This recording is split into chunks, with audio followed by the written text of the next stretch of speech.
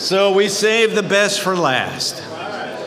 This is a topic that neither of us are comfortable talking about. And it took me 5 years just to say the word sex publicly and a lot of therapy. So for this one, we've chosen the term, the class, the red zone. If you understand anything about football, you know what the red zone is? It's the last 20 yards of the field. But once you get in that 20 yards, you're going to score. So it's an analogy. It's a metaphor for scoring. See, do I need to bring this one home any? All right, I think you got it. All right, we even got a new clicker going here. Bing. Oh no, you're not going to do this, are you? Oh, wait, it's off. I've turned the on thing. No one told me that. There we go. All right. No, there we go. Thank you. Christy said not to mention her name. She does all our tech because it's on a recording and it'll be in this recording for eternity. So I'm not going to say that was all Christy's fault. That just happened. So no, I'm kidding. She's awesome, doing a great job. Just kidding. Hebrews 13:4. Marriage should be honored by all. Honored. And the marriage bed kept pure, for God will judge the adulterer and all the sexually immoral. Not sexually immortal, okay, in case you misread that. So let's start out this talk about sex with something that's inarguably true that it says in the Bible. It's because sex in the context of a marital relationship is important. It's not the whole ball of wax. It's not the number one thing, but it's definitely very important. Hebrews 13:4 says that marriage should be honored by all, marriage bed kept pure. Sex in marriage, it's what differentiates our relationship with each other from our relationship with anyone else, hopefully, in theory. You know what I'm saying? See, this is a landmine of double entendres, so it's hard to say anything during this talk without it being oh, I get you, wink, wink. Okay, face value here. The whole book of Song of Songs is about that, tells us about intimacy that's in marriage. It's not Song of Songs isn't people have tried to bend that into something else that it's not. It's really a metaphor for this or that. No, it's so specific when you read it. It's about sexual intimacy in marriage and what it's meant to be and how great it is. You know, I've been reading this book about biblical translation. You ever read Song of Solomon and you get to that part, my sister, my bride, and did you go, ew? Because I have two sisters. I can't unthink that, So I looked it up. The reason it says my sister is there's no English equivalent to that word that they use in that psalm. It's more like what we would call soulmate. It's a word that has no direct correlate in English. It's something deeper than my bride, my soulmate. So as Mary often explains to her teenage patients who are at risk for having sexual encounters out of marriage, sex isn't just a physical thing, it's an everything thing. It's an emotional thing, it's a physical thing, it's a mental thing, it's a spiritual thing as well. It's meant to be pure. It's meant to be exclusive. It's supposed to differentiate, like I said, our relationships from that of any other relationship in the world. That's why there's so many scriptures against sexual immorality. And if you look at all the, Ephesians, all the scriptures with bad things listed, sexual immorality is usually up towards the top because it's so prevalent and we're so susceptible to it. And there's really not a whole lot of arguing in the Bible when it says those words, what it's talking about. It's talking about sex outside of marriage. And Paul said, when you unite yourself with a prostitute, you become one flesh. It's an act that's supposed to make you become one flesh. So you don't do it just casually. You don't give it away casually. It's meant to bond us in marriage. Now what? The next slide, please. She's getting back at me, isn't she? All right.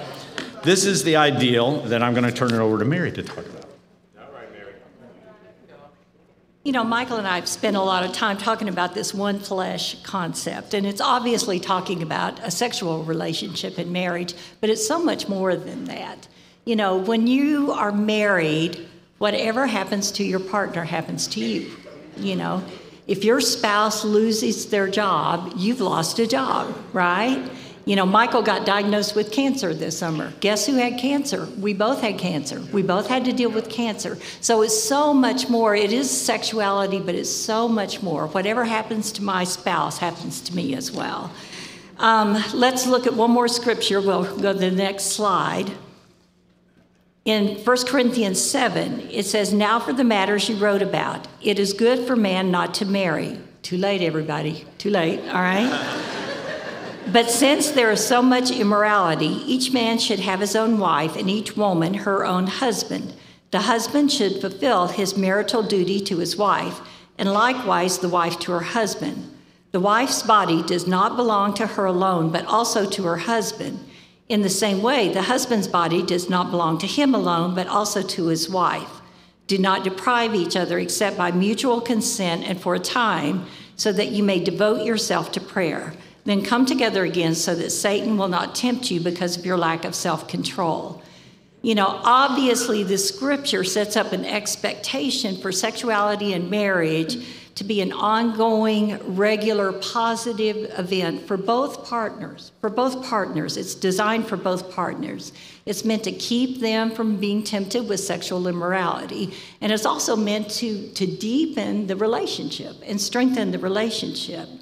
The word duty there is actually two Greek words that might be better translated the good or kindness that is owed. So it is a good or kindness that we owe our spouse, all right? Not duty in the kind of, you know, we think of it as, you know, yeah, it's not like that, all right? But it's a kindness. It's a good that we give to each other. You know, and the other thing to notice here is each partner has the same rights and the same responsibility, you know? You know, this scripture doesn't say your body doesn't belong to you. It says it does, but it also belongs to your spouse and vice versa. That's for both men and women. The concept of authority in this scripture, having authority over, is more what we would call stewardship.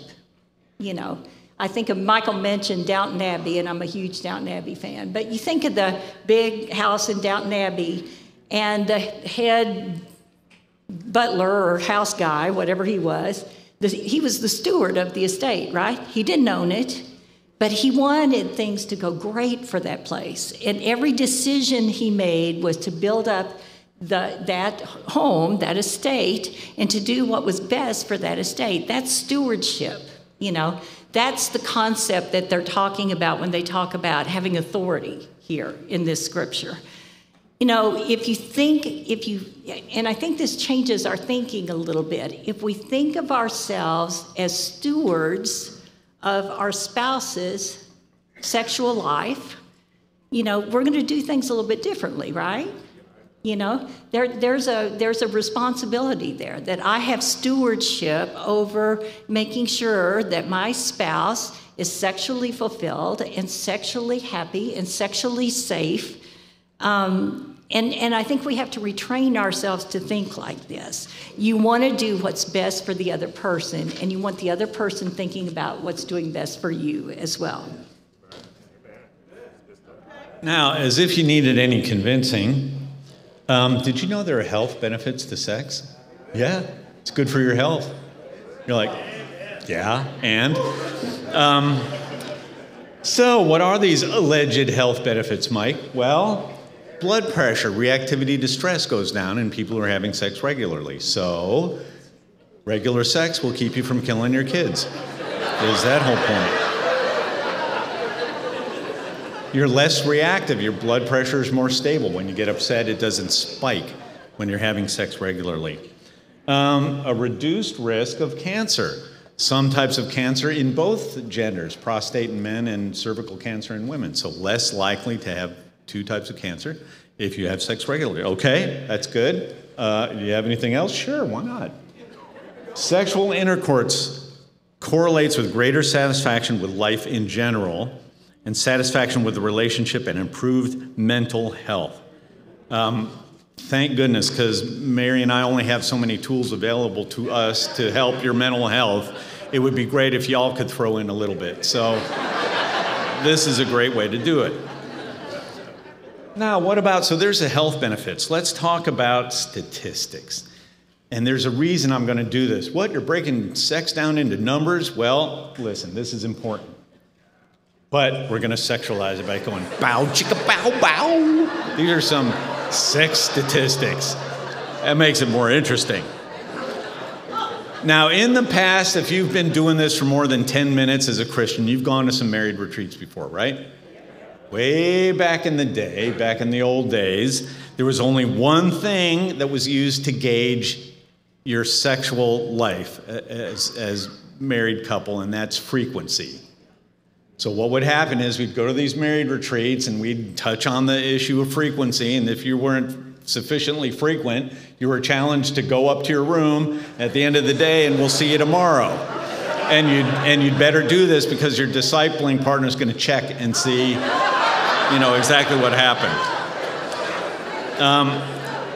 I always hated that. I mean, I loved the assignment, but I hated that because, and this is super important, frequency for its own sake is a mistake, all right? Everyone's concerned about how often, how many times. Frequency as its own end is a big mistake. This isn't a competition, okay? We're not in a competition. However, frequency is a function of desire. Desire fuels a sexual relationship. So there's got to be a rhythm to frequency because it's a function of desire. So there's got to be some level of frequency. In preparing this talk, I found a lot of research that says sexual problems in the world have to do with differences in expectations about what is good sex. Everyone builds things up a little too much and it causes problems, right? So I just want to share some statistics to show you what's considered normal desire between couples in the world, not Christian couples. 1 in 5 married couples in the world has a non-sexual marriage, which is defined as less than 10 sexual encounters a year. Some of you guys out there are like, phew, thank goodness for last night. Check off that number 11 just in time, right? 1 in 5, so that's quite a bit. The initial romantic love phase, when you can't keep your hands off each other, that usually lasts for less than 2 years and often less than 6 months. 6 months, and then the thrill is gone after 6 months for some people. That's scary. The average frequency of intercourse is from 4 times per week to once every 2 weeks. But it's stratified by age. For couples in their 20s, it's 2 to 3 times a week. For couples in their 50s, it's 1 to 2 times a week. For me, it's all how much Geritol we have on hand. Have I had a cup of coffee? Why am I telling you this? Is it to discourage you? No. The reason I'm saying it is that there's no standard. Okay? There's no acceptable standard of what's frequent enough beyond what you as a couple decide.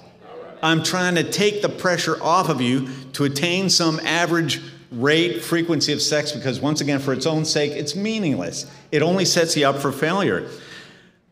Now, that having been said, when sex is too infrequent, what happens is when it's going to happen, there's way too much expectation built up there, right? So it's like, oh, this is the night it's going to happen. And then there's all this, it's got to be perfect. And we both got to have a mountaintop experience. And, then you're paralyzed maybe by anxiety or pressure or whatever. So it's not like, a work performance evaluation you get at work. When your boss is going to be sitting in on your, what you're doing. And you get all nervous and, it shouldn't be like that, if that makes sense. So if you're doing it frequently enough, which again is up to y'all, Even when someone has to say no, or even when it's not a skyrocket experience, you can say, fine. It's not the end of our marriage. It's just you see what I'm saying? Yeah. If you build this up too much, it's going to be paralysis. If you put too much into frequency, you're just setting yourself up for failure. It shouldn't be that way. This should be a thing you're very, not casual about, but you're not all uptight about, and you don't set certain standards or goals like that. However, that having been said, in the world, here's some more statistics. 35 to 40%, this is kind of funny, of experiences are rated as very good for both people. 35 to 40. By my calculations, that means 60 to 65% are something else. All right? So that's okay. I hope you're seeing that and you're going, oh, thank goodness. Because, every time things don't work out, I'm disappointed in myself and I feel guilty. And, it shouldn't be that way. This is kind of this is a historical, this is statistic here. Don't shoot the messenger. 20% of encounters are very good for one. I'll give you 2 guesses. Which one? But you're only going to need 1 guess. And only okay for the other. Something we can work on. 15 to 20% are okay for one and meh for the other. That's meant to show acceptable. And 5 to 15%, which is fairly significant if you think about it in raw numbers, are dissatisfying or dysfunctional for both, which means you say, okay, this is not going to happen today. What are we watching on TV? And that is totally okay. Now, why am I telling you this? Because on one hand, I want you to have realistic expectations, okay? You see these numbers? It doesn't have to be a mountaintop experience every time. It does 35 to 40% of the time. No. It doesn't have to be a mountaintop experience every time. It's totally dependent on you as a couple. Every time, it can be a hilltop experience. It can be a molehill experience. And that's fine. You can have an occasional, even mediocre experience. As long as you accept it without guilt or without blame, and you're willing to try again later. Man, was I relieved to find that out when I was a young Christian. You see what I'm saying? Frequency for frequency's sake is bad. You come up with a rhythm that's acceptable to both of you. It doesn't have to be perfect all the time, as long as both are comfortable and safe. I think that's explanatory. On the other hand, as a Christian couple, you don't have to accept these mediocre statistics of the world. In fact, here's another statistic. I read a thing according to the National Institutes of Health. The level of emotional and physical satisfaction with sex is highest for people who attend church regularly. Doesn't even matter what kind of church, just if you go regularly. And lowest for unmarried people with no religious affiliations.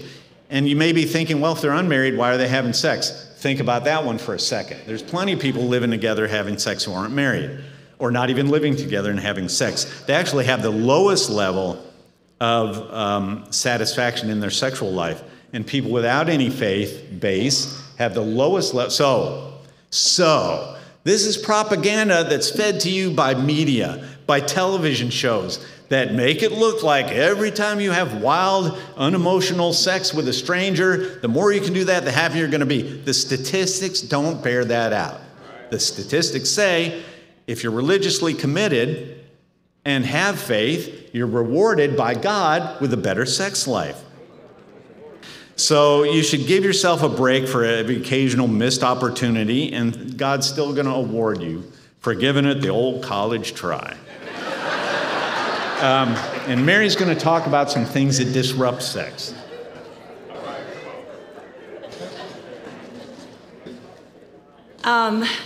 If God, in Genesis 2, God gave us the sexual relationship between a husband and wife as a gift.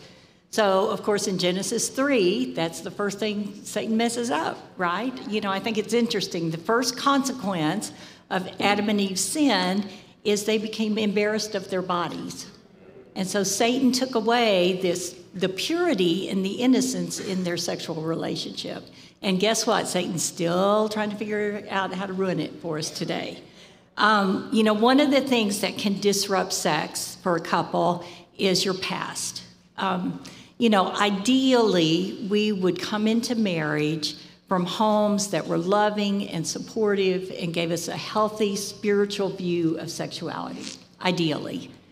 Unfortunately, most of us did not come into marriage with that past, right? I mean, we just didn't. So some of the things that we experience growing up in our past and in our thinking are going to affect us sexually. At the worst extreme are things like being exposed to sexual abuse.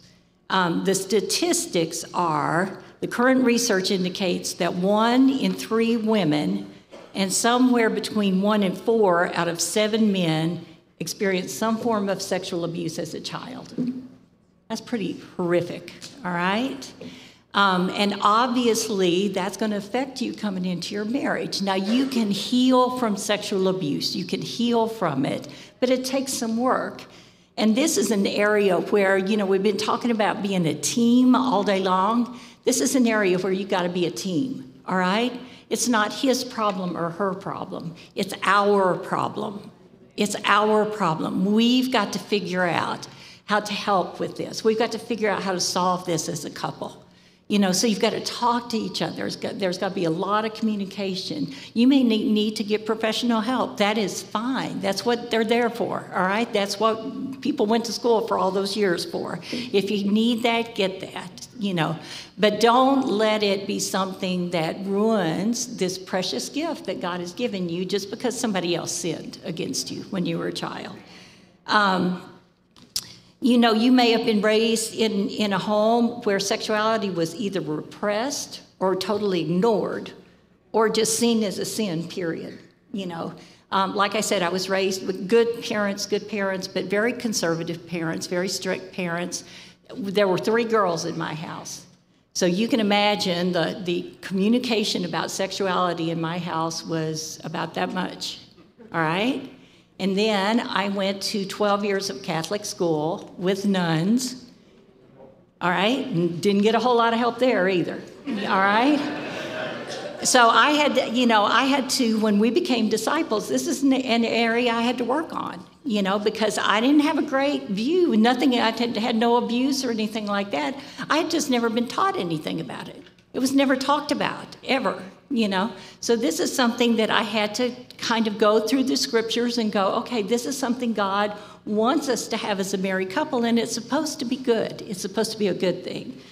Regardless of what you've experienced in your past, we all have, and I think we all have to an extent that we don't even understand, been infected by our culture's view of sexuality. What I like to call Hollywood sex, all right? It's what Michael was just talking about. You turn on a movie or you turn on the TV, the perfect sexual encounter is usually 2 people who barely know each other, right? It often involves adultery. At the very best scenario, they're 20 years old, they're 10 pounds underweight, and their bodies have been airbrushed, all right? I mean, this does not help us out, folks, all right? To think that that is normal sexuality or that is ideal sexuality, all right? This does not help us out. This is, anyway, we got to get rid of this cultural idea of what good sex is and get back to what God says good sex is, all right? I'm going to pick up one of these points and then hand it right back to Mary, but I think I was more comfortable talking about this. Another thing that hurts our sexual relationships is our own past sins. Now, there are the obvious ones, like things we did before we were married, maybe even things we did when we were married before we were Christians. Those are the obvious ones. But once again, Hebrews 13:4, marriage should be honored by all, and the marriage bed kept pure, for God will judge the adulterer and all the sexually immoral. Mary and I are hearing more and more from couples about the damaging effects of pornography. I saw a patient, actually I was seeing his wife, who was all full of resentment about this guy who considered pornography a victimless crime. He wasn't fooling around with anybody. But he was paying. He had a monthly subscription, and obviously was having a severe impact on their relationship sexually. But he saw it as victimless. Why would that? If anything, it gives me ideas. What? No, it doesn't work that way. So know that pornography is damaging to everyone that touches it. If you think it's victimless, not only is it hurting your marriage, but you're promoting other, criminal behaviors and who knows what else, exploitation. Our youngest kid is the senior manager of all the emergency services for the homeless in Seattle, downtown Seattle, and she talks about sex trafficking. This is her big, one of her big campaigns. So you're promoting if you indulge in pornography, not only you're wrecking your marriage, you're promoting a lot of evil in the world. So please, if this is a problem for you, your spouse is only going to feel betrayed, disgusted. No argument is going to fix that hurt. So keep your marriage pure from this sin. Now, if you have a problem with pornography, get help. A lot of churches these days, God bless them, have men's groups for dealing with that. And I praise these men for being open enough to admit that they have a problem and humble enough to seek help for it. And they draw a lot of strength from each other in these groups. We have one in the Triangle Church in North Carolina. God bless them and the efforts they put in to protecting their marriage. If you don't have a group like that in your church, go get help in the world. They have the AA model, you know why it's endured for so long in treating alcoholism? Is because it works. It works. It works on mutual accountability, admitting that there's a power higher than you are, and admitting that you can't fix your own problem. That's the basic premise of AA. And there are similar groups for pornography addiction. So that's all I'm going to say about that. If you struggle with that particular sin, please seek help. It's not a victimless crime.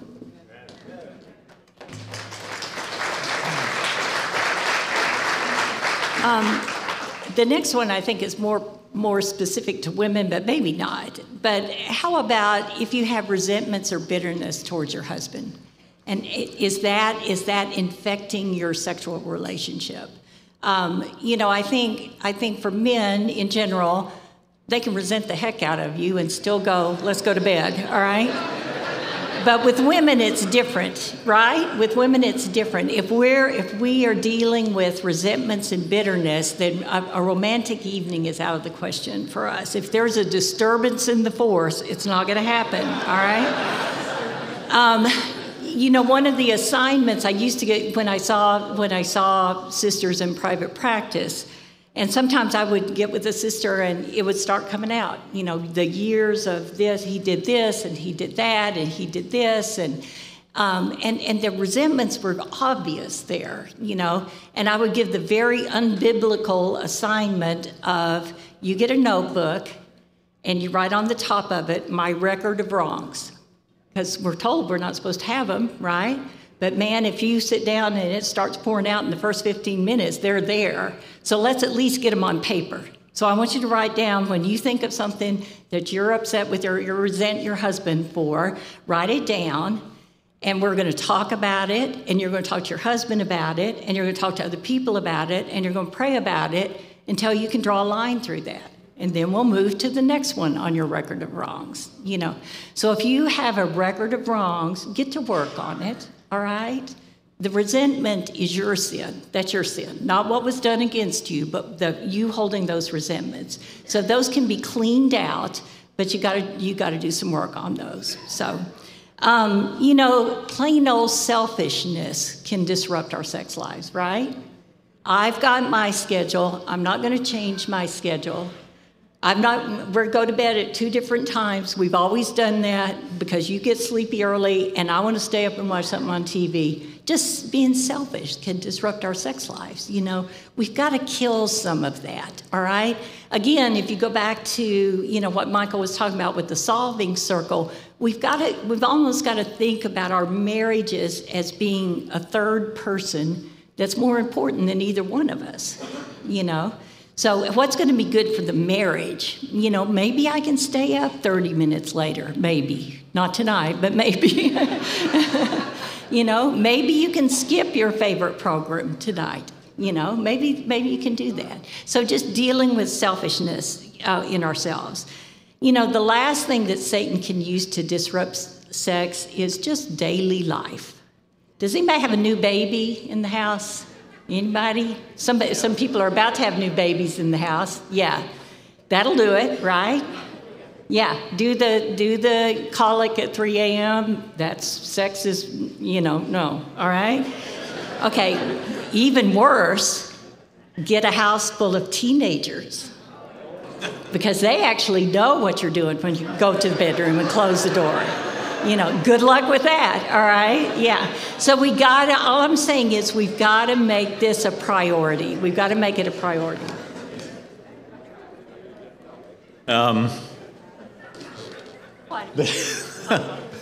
The teenager thing, there's one... No, too late now. Too late now.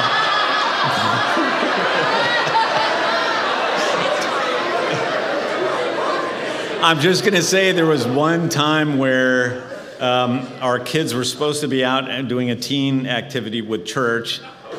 And let's just say they didn't call before coming home and were treated to a very unique experience. That to this day, they don't let us forget. They say, and it was the whole teen ministry. It wasn't just our kids. It was everyone walking in. So yeah, to this day, it's like, Mom and Dad, no amount of therapy or lobotomy will take that memory out of our, we've tried hypnosis, we've tried nothing, So I'm just saying, choose your times wisely. Looking at the median age of this group, we can go no further without talking about the effects of aging and sexuality. Now, if you're a newlywed, I don't care. You stay right here because this is going to happen to you someday. Plus, I talked to a brother who's been married a year, and he's 57. So this is going to happen, so you might as well pay attention.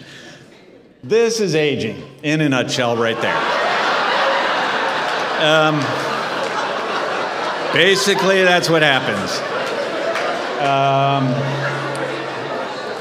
As you age, things rust, things fall off.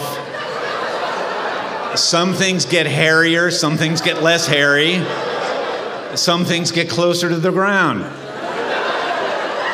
Some things get heavier.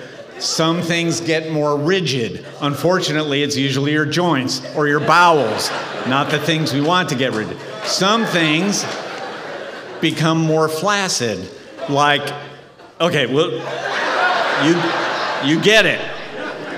Now, are there things you can do to mitigate the effects of aging? Absolutely, yes. Call us back for another time. We'll do a whole well-being, the benefits of exercise and diet and self-care, okay? You can mitigate the effects of aging just by exercising regularly, watching what you eat, and having novel mental activity, keeping your mind busy. Even if you do that, it's going to happen. Getting closer. You know the movie Gladiator, where Maximus says, sometimes death smiles at you, and all you can do is smile back at him. That's what's going to happen. Going to be catching up with us at some point. I was, until getting a cancer on my face, and a cigar connoisseur. Yes, I'll go ahead and admit it. Never to excess, just occasionally, but I love cigars. I love culture. This you're looking at here is a Cuban Cohiba. It's the most valued cigar, probably, if you think about it, in all of the cigar world.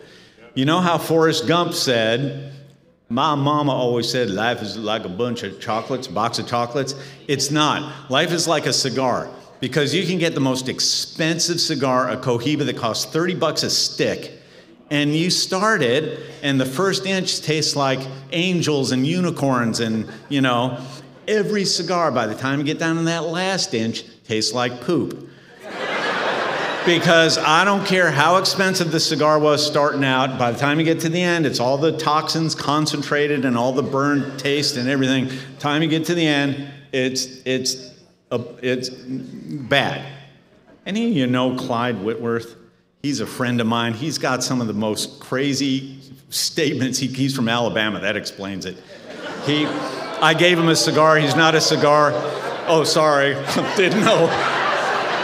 Didn't know you're so close to Alabama. That makes sense. Sorry about Nick Saban, though. Too bad. Oh, I'm sorry. I'm sorry. It slipped out.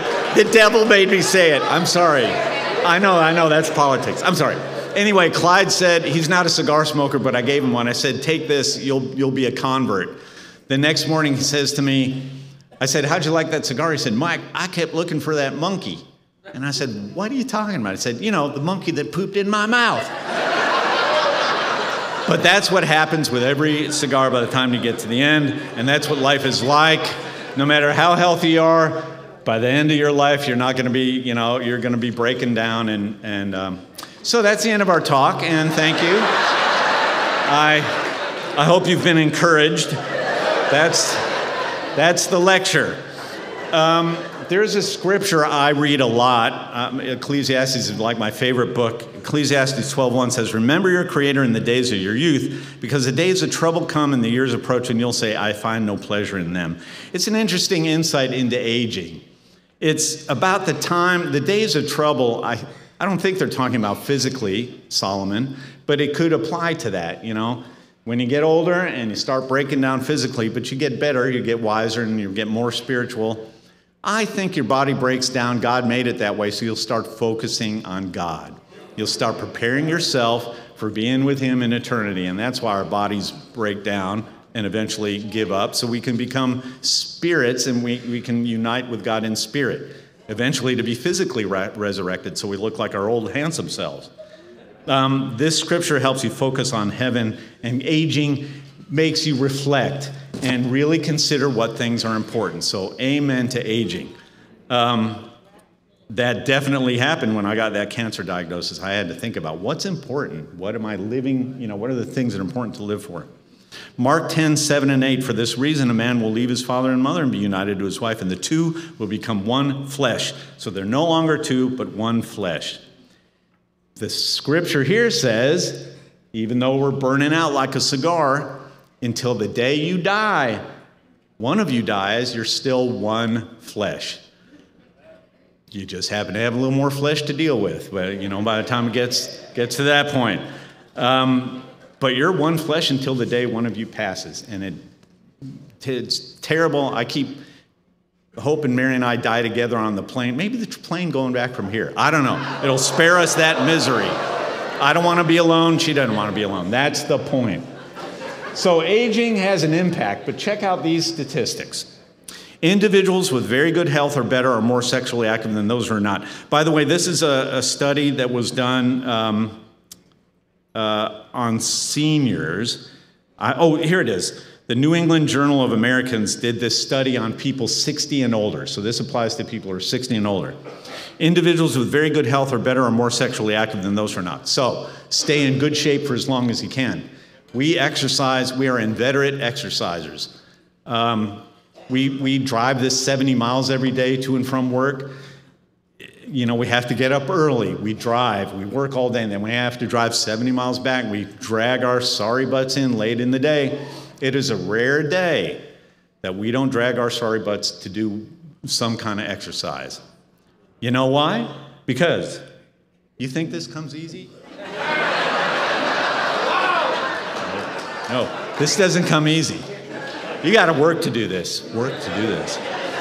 So, no, the truth is we're scared. We're scared. We are old. We are old. So we're scared of what life holds if we don't keep exercising. So be in good health.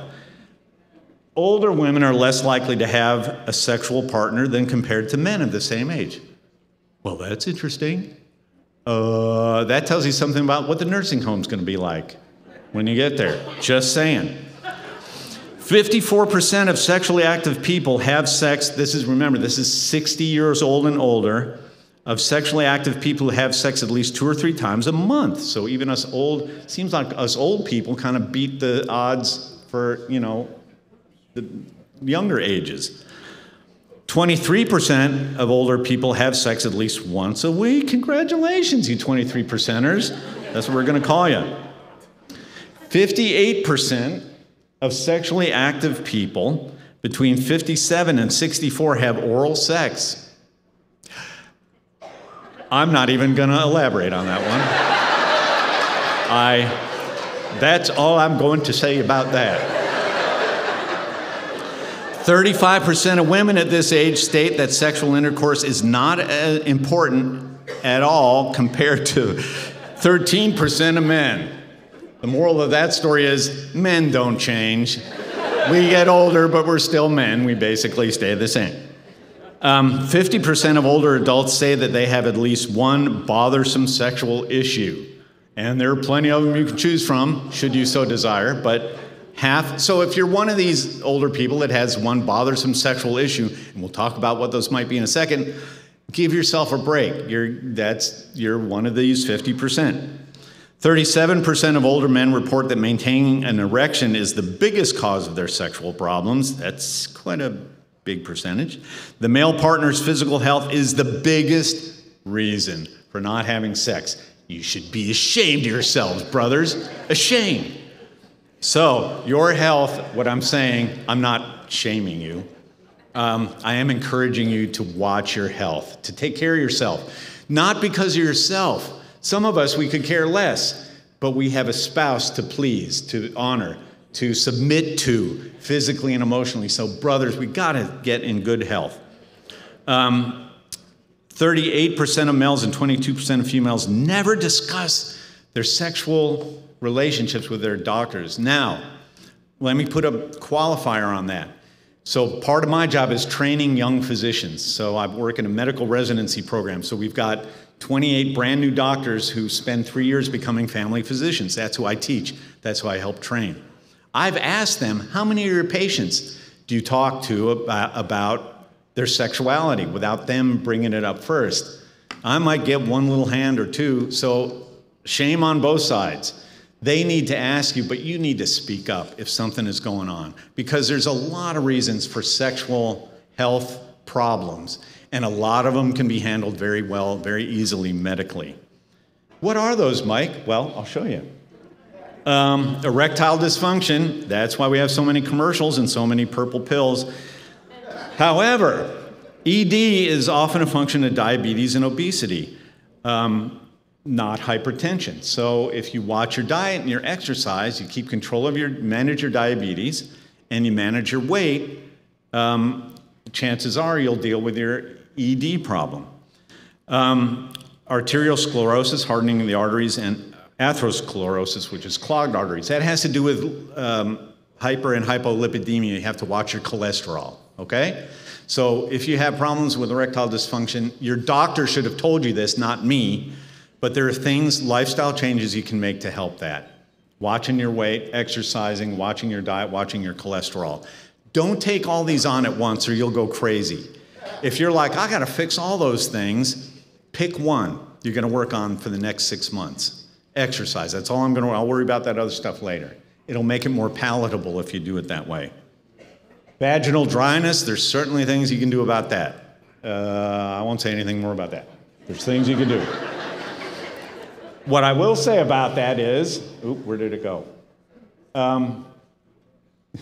What I will say about that, what's he gonna say about vaginal dryness? Whatever you choose to do about it, don't put in a drawer where the grandchildren can access easily. That's what I meant to say about it. Because we certainly have had grandchildren that said, Nana, what's this? And Nana has had to say, that's nail polish cleaner. And then they'll say, can you put some on me? So once again, choose your hiding places carefully.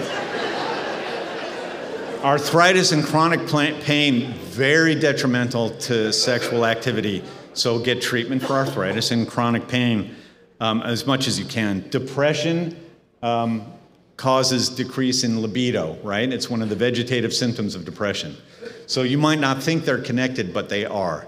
So you can get treated for depression as long as some of the medications you take, including some of the antidepressants, can cause sexual problems.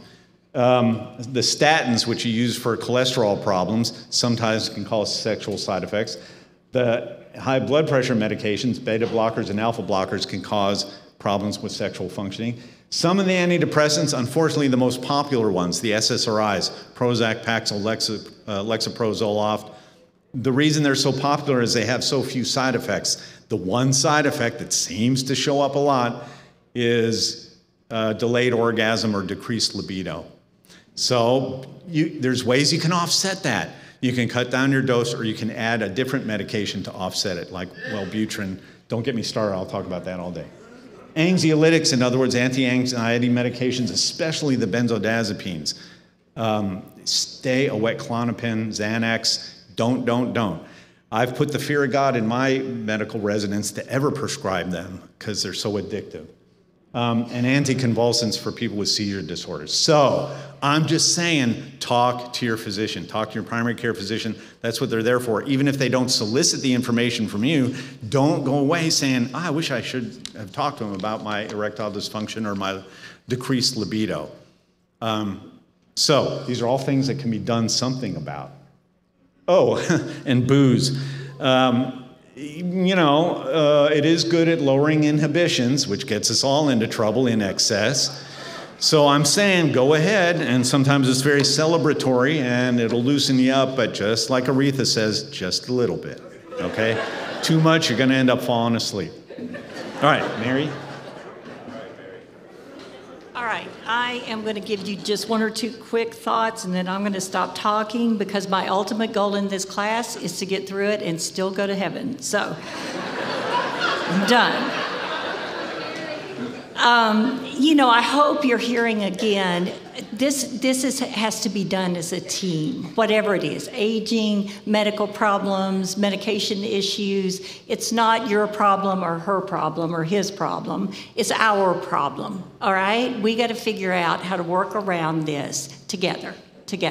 So no blame, no, this is our problem. We're going to figure out how to solve it.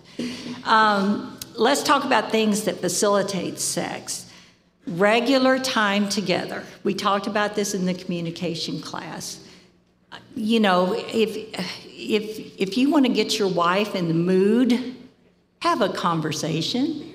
Have a conversation about something she's interested in, all right?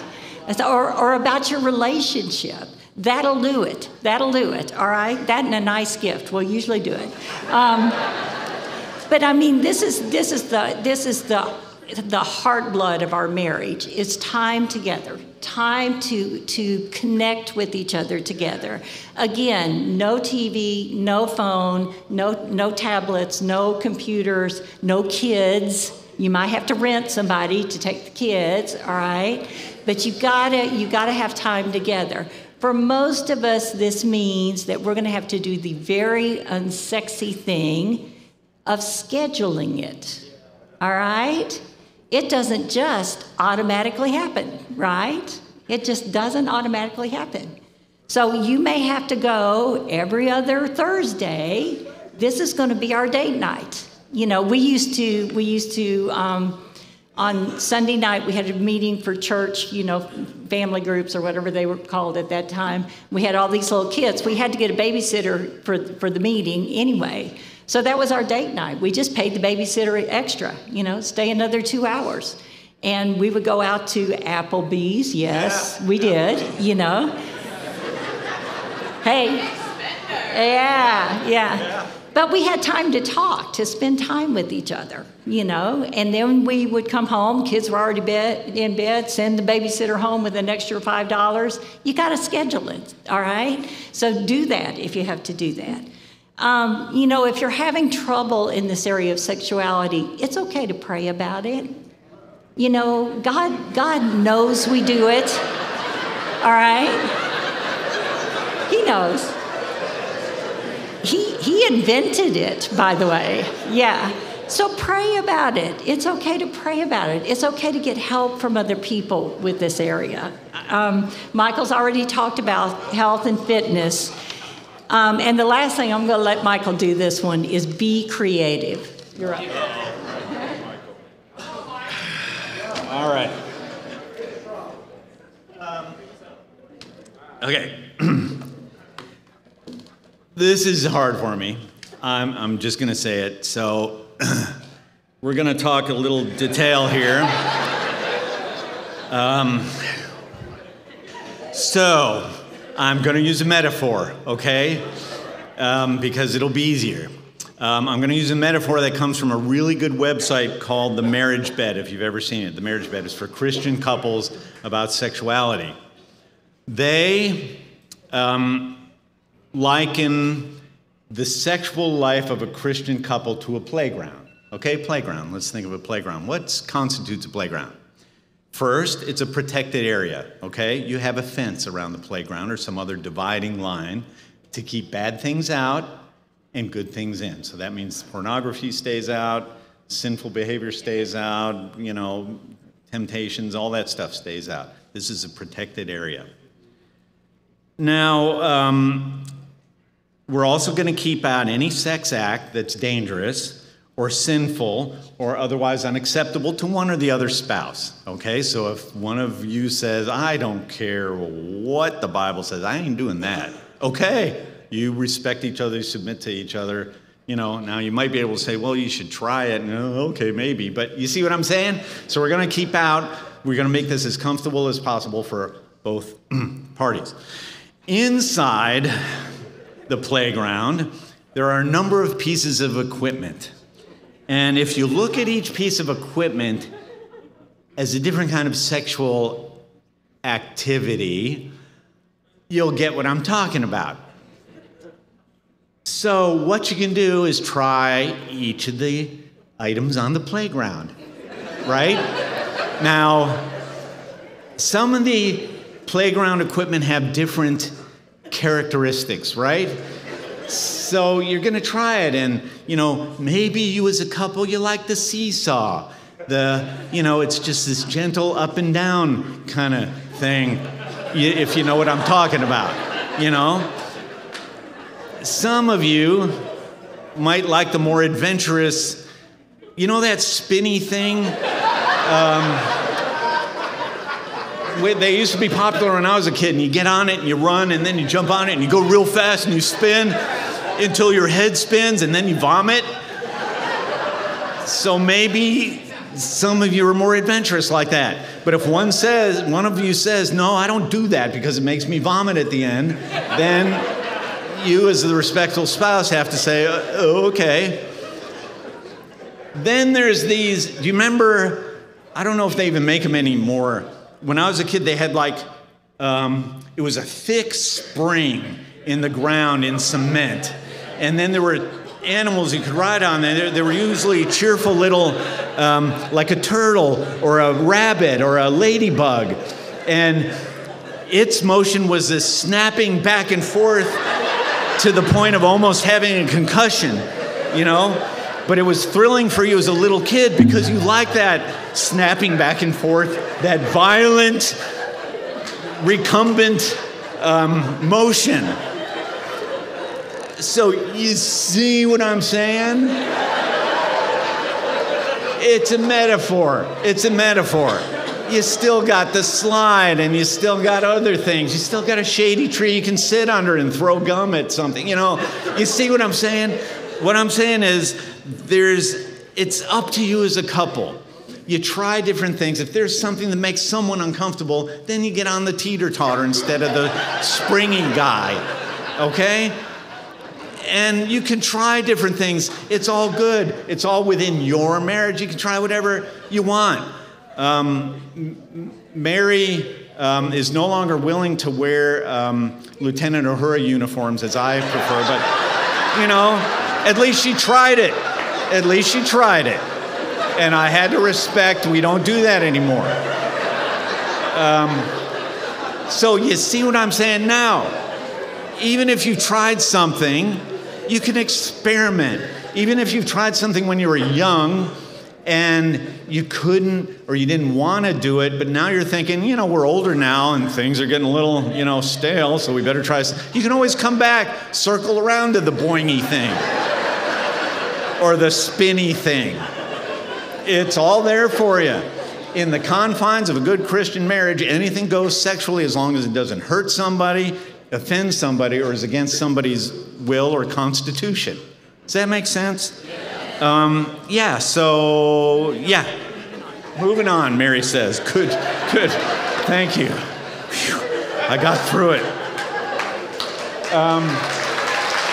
Good. Thank you. Oh. I thought that was the slide I was showing the whole time. Sorry. Yeah, I don't know about the upside down thing. You might want to not. Yeah, and this all has pictures of kids. Ew. Okay. All right. Last point when it comes to sexual intimacy, how important it is to communicate. Communicate. This is not a taboo subject. You should be able to say anything you want. Now, I'm going to go off on a little tangent here. I'm going to go off on 2 tangents.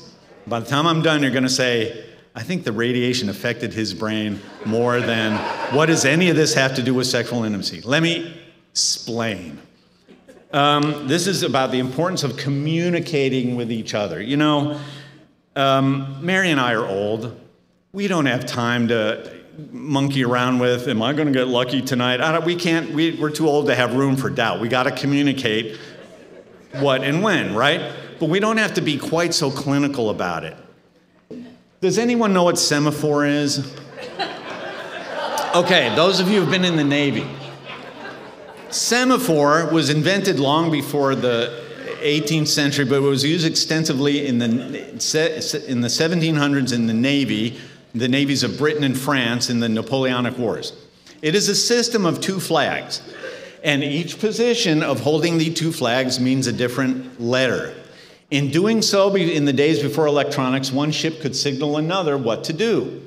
They adopted this later on land, where they had these towers. I forget what they're called, but big versions of this, where the towers were separated between miles but within eyesight of each other, and they'd put up these 2 giant flags so they could transmit messages from node to node over long distances. What does that have to do? I'm getting there. So that's semaphore. That's called semaphore. The next tangent I want to go on has to do with my love of Star Trek. Now, listen. No. Look, some of you are thinking, you're going to come up to me afterwards and say, oh, I'm a Trekkie too. No, you're not. My relationship to Star Trek is we're genetically fused. We're one. There is no one who knows more than I do, okay, about the original series. I'm just saying, don't even. John Lusk experienced that full force this morning as we got into a talk on Star Trek. And John said, I'm a Trekkie. What's that episode where he didn't even know the title of it? John didn't even know where the antimatter pod is located in the Enterprise.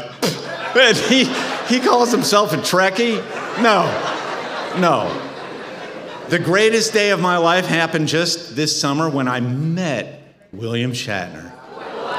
Now, by meet, I mean we spent 4 seconds separated by a plexiglass thing and had our picture taken, and I paid big money for it, but we communicated. We bonded. If it weren't for God, I am absolutely sure I'd be worshiping Star Trek, and if you looked in my study, you'd say, Mike, I don't know, I think you're a little on the worshipful side now. So that's a confession. Now, bringing this together. When it comes to having a sexual encounter, Mary and I want to keep it a little mysterious, but we got to be frank so we know what to prepare for. And heaven knows, if she needs, I've seen myself naked in the mirror. If she needs time to prepare, I get it. She needs to know.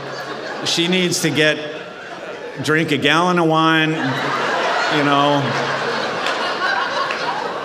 pop a Valium or two, whatever it takes. We have to communicate. We have to communicate. So, we've come up with a semaphore.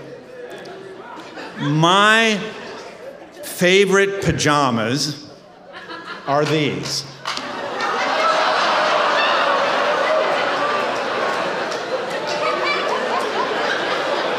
All right, look.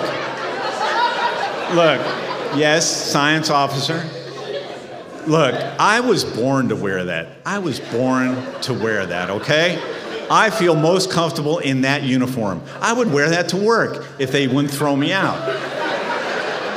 That's my clothing right there. You see me in my study with the Enterprise behind me. I have a pair of pajamas that's a Star Trek uniform. Here's the point, semaphore, top and bottom. If sex is not going to happen, neither of us needs us to happen, I don't want it to happen for whatever reason, that's what I wear. Because I know for a fact that this will kill any ounce of desire she might have. Over the 40 years of our marriage, she has learned to hate Star Trek so much that if I wear that, she might go to bed early without me. And I'm free then to wear my uniform, put on the original series, and I'm fine. If there's a chance, but no one's convinced, if there's a chance, then I will wear if you know Star Trek uniform, it's black pants on the bottom, and they're pretty sexy looking, if you ask me.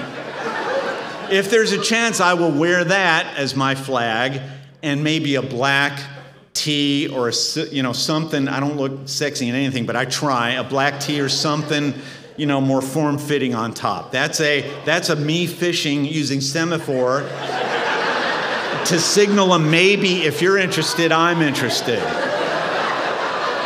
See? Now, if it's a red alert, this must happen tonight, I don't care what, photon torpedoes have got to be shot, all phasers on stun, then I don't wear any of that. And that is a clear message to her. I'm not saying you should adopt this system, I'm just saying the importance of communication, because we need to know what's going to happen tonight, or at least we have to take some of the guesswork out of it. So that's just our solution.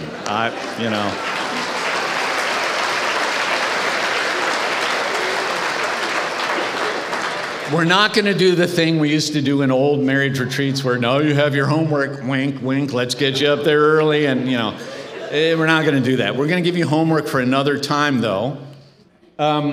These physicians that I train, I'm in charge of their well-being.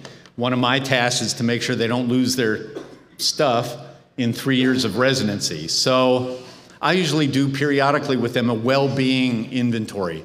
The categories are different, but what I do is I make a four-square, and I've changed it for the purpose of marriage. 4 squares: communication, roles, intimacy, personal health. We've talked about all of these things today. What you're going to do for homework with your spouse is sit down, you're going to make that, so take a picture of it. You're going to make one of those, and you're going to rate yourself from 1 to 5 in each area. 5 being the best, 1 being the least satisfied we are with this. And you got lots of stuff to talk about.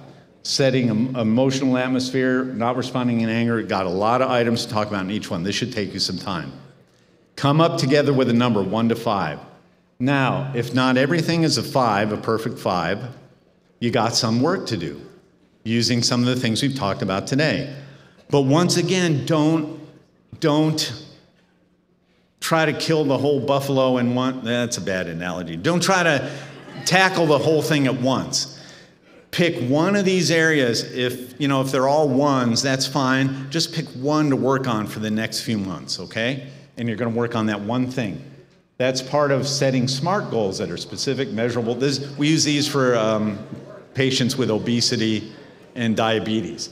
So you want to make sure your goals are specific. This is exactly what we're going to accomplish. Measurable, which might mean how has our frequency gone up? achievable, like, a not achievable goal is I'm going to be, the Arnold Schwarzenegger in the bedroom, or I don't know. I can't think of a good example. So, that's impossible. So pick an achievable goal, a realistic goal, and make it timely. In other words, you put a kind of a timeline on it. We're going to get better at this within a certain amount of time. That keeps it from being open-ended and keeps you from putting it off until next year and next year and next year.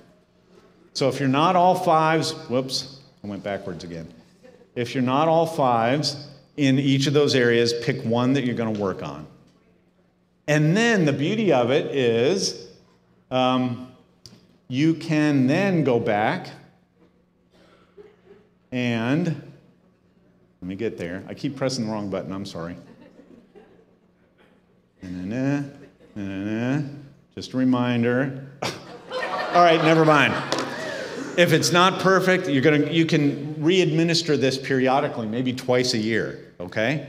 So, or once every few months, you're going to do it again and say, well, we progressed in this area. Now we're going to tackle the next area. Now, here's our personal information. We ask only that you use it very sparingly, okay? This is for, because we love you guys and we're willing to help, but remember, we get paid to do this stuff, and, we love you guys, but, don't call us with all your sexual problems and stuff like that. But, yeah, call the lusts. Once again, open 24 hours, willing to help. They told us this. They said it doesn't matter if it's sexuality, anything. They are ready to help you. Thank you so much for being appreciative and attentive, and we really love you, and we hope you ask us back sometime. Thank you.